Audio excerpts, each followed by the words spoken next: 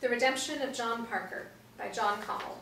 In this scene, young John Parker has just gotten into another fight with another colored boy. He is scolded by his owner, kindly Doc Whitaker. The housemaid, Cookie, advises him. Interior, doctor's home, day. Doc paces, angry. Cookie washes the bruises on John's face. I ain't no African slave. I was born American. What's the difference? Slave is a slave, and you're a slave. Just like me. I ain't like nobody. I'm me. Cookie snatches John's cap from his head and swats him. Take off your hat when you's talking to a white man. John glares at her. She mimes shush to cool him down. Doc, why do they call coloreds nigger? It's derivative. Corruption of Niger, the Latin for black. Negro in Spanish. We Americans are too ignorant to know Latin and too lazy to pronounce the Spanish, so... He notes the intense interest in John's eyes. One thing is certain. Before you ever learn how to be a normal houseboy, I'll be a ballerina. John guffaws at the image. Cookie swats him again. So, Monday morning, either you go apprentice as a plasterer, or you're off to the black belt to pick cotton. Choose your path wisely, John. You're at a crossroads. Crossroads. More like an Alabama fork with a prong powerful bend. Cookie whips him across the shoulders with the washcloth. Doc Whitaker shakes his head and stomps out. Cookie immediately stops the whipping and wipes his bruises. What's the matter with you? Child, I done saved you from a real whooping. You's out of control. You's the fighting foolish colored boy I ever met for sure. Well, he put me on my mettle. With all that metal in you, it's a shame you got such a wooden head. John laughs, but winces at her not-so-tender ministrations. That boy just projecting himself because he be free colored. How did colored get to be free? Some's born in free state. Some's get themselves a trade, hires out for dollars and buys their freedom, and some just up and runs away. Where's this promised land they all be running to? Illinois, Ohio, Canada. Somebody says follow the North Star and off it goes. Damn fools. Widow Ryder told me she knowed a colored man in Philadelphia was a lawyer, and another even a doctor. How'd they do that? Learning. Learning's worth more than money. With learning, you got choices. But it ain't for coloreds. Leastwise, not in Alabama. Why not? Who says a colored can't do something, or be what he wants to be? It ain't right, that's sure. Cookie holds him by the shoulders. John Parker, don't try stepping above your raisin. Stop fighting and hating everybody, and set things the way they is. Nothing you can say, nothing you can do. She grabs him by the ear. A patient man, he got great understanding, but a quick-tempered man, he just plumb stupid. She whacks him with the bar of soap. John splashes water in her face, gives a whoop, and hightails it out the door. Cookie gives chase, brandishing the washcloth. Get back here, spawn of Satan. But the door slams in her face. She flops down on a chair. Boy ain't made for this world. Can't back down from nothing. Just ain't in his nature. She tosses the washcloth into the sink. But oh, this colored boy, he got something inside him special. That's for sure. Yes, Lord, this uppity nigger, he's something special. She claps and stamps her feet, laughing and shaking her head. Interior, house, bare room, youth, day. Young John trowels plaster on wall. White plasterer, 40s, big, paunchy, and mean drunk, examines the work. What kind of shit job's this? What's wrong with it? What's right with it? He plunges his trowel into John's newly spread plaster. What'd you do that for? I was trying my best, it ain't right. Who are you talking to, boy? He slaps John on the head with the flat of the trowel. John roars and punches him square on the jaw, rocking him. The big man grabs him and smashes him against the wall. John collapses to the ground. The plasterer kicks him several times, grabs a broken piece of lathboard and lays into him. Satiated, the man chucks the board aside and lurches out. Blood drips from 2 nails protruding from the lathboard. John lies motionless, his head bleeding profusely. Interior, colored hospital, youth, day. The dingy room is packed with rusted iron cots, bearing patients on straw-stuffed mattresses. Young John, his head bandaged, sits on the edge of his cot, swinging and stretching his legs. A white nurse, 40s, reluctantly washes the whip-scarred back of an old patient. He groans each time she wipes the wounds. You better behave from now on if you don't want to end up like this one, or worse. She nods at the next bed, where a figure is draped head to foot in a shroud, or rather, a dirty white sheet. Old patient winces under nurse's rough prodding. Be still. I ain't got all day. She tosses the dirty washcloth into a dirtier bucket and moves on to the next patient. John helps old patient wrap his tattered shirt around his shoulders and lowers him gently to the mattress. The old man gratefully squeezes John's hand. Here, move this dead one into the hall. Be out of here by morning. You've been here a week already. I got 2 more coming in. Don't know what you niggas do to be getting whipped all the time. White nurse prods a sick woman patient awake. Up. Get up, lazy bitch. The woman struggles to turn over. John heads to the bed with the corpse and, curious, turns down the sheet. He gasps and reels backwards. Covered in ugly scars, welts, and bruises, lies the corpse of the kindly, wise old slave to whom John was once shackled. You pissed this bed again? She whacks the patient with a rawhide whip. Get up, you dirty bitch.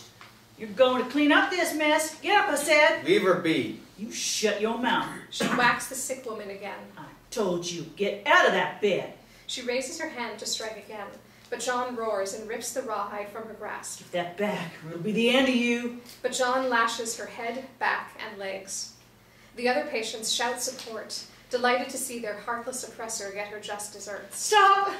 Stop, please! But John cannot. He whips her until she falls to the floor. He tosses the rawhide into the bucket of water and runs from the room, peeling off his bandages as he goes. Run, you black bastard! When they catch you, I'll have you whipped till your bones stick out! You're finished, you hear? Finished! One thing I did know, I had to get out of Mobile. Even the good doctor could not protect me. In tears, he races out of the hospital. In this scene, adult John Parker has earned his freedom and is an established businessman. He has been threatened with death for helping runaway slaves escape. On a business trip aboard a packet boat, he faces trouble. Exterior, packet boat, adulthood, day. Lurching along the deck are 3 brutish Kentucky slave owners, together with Anderson, 40, a tall, slim businessman whose looks and bearing do not inspire trust. First slave owner spots John strolling towards them. Ain't that Parker? Slave stealer, you sure? Let's get that son of a bitch. Third slave owner reaches into his pocket. Anderson grabs his arm. There are passengers everywhere. John, sensing danger, slips his hand inside his jacket and cocks his pistol. But he recognizes Anderson. Anderson. John, it's been a while. Anderson shakes hands. The slave owners scowl and lumber on ahead. What's going on? Kentucky slave owners. John, we've done a lot of business together, but I can't help you. These men are drunk. Killing drunk. Get off this boat as fast as you can. He hurries after his business associates. Mr. Parker, how you doing? John turns to see Will Robinson, 30, a light-skinned Ripley Freeman, a strong, gentle man with a kindly demeanor. Well, come with me. He grabs the surprised deckhand by the arm and drags him off. Interior, John's packet boat cabin, moments later. I can't help you. I worked here. Anyways, I's peace-loving all my life. I's no good at fighting. Wait here till I come back. Exterior, packet boat wheelhouse, continuous. The clean-shaven captain, 35, answers John's knock. Mr. Parker, welcome aboard. We carrying some of your freight? Not this trip. Listen, Captain. If you don't help me, somebody's going to get killed. We're about to cast off. Come in. Interior, John's packet boat cabin, short time later. John bounds in. Will is a wreck.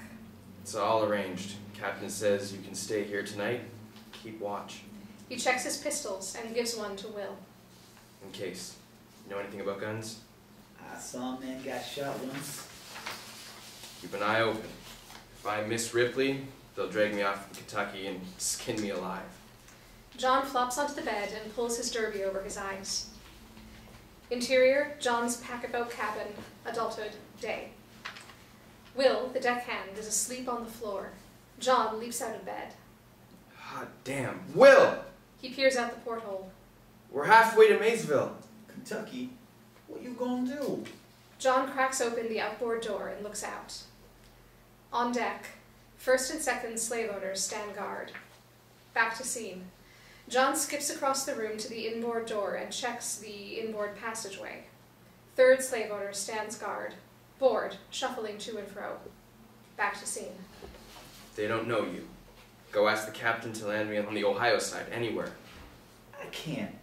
I'm scared. If you don't help me, I'm done for. The aft y'all. Cut her loose. You can row across the river yourself. Give me that pistol. I'll cover. He looks out again at the inboard passageway. No one. John slips out and signals Will. They head aft. Exterior, packet boat, stern. Will climbs over the side into the yawl and unties the guy rope bracing her bow. John unties the one holding the stern. Bang! A shot winds past. Will drops low inside the yawl. Two slave owners rush towards them. John fires. Bang! First slave owner falls. Second slave owner ducks into a cabin. John vaults into the teetering yawl. He and Will struggle to untie two more ropes, still holding her to the packet boat. The yawl's stern breaks free and smashes into the river. The impact throws the two overboard. John catches the gunwale and hooks onto it. He hears a thud and Will's gasp of pain. Will? Will!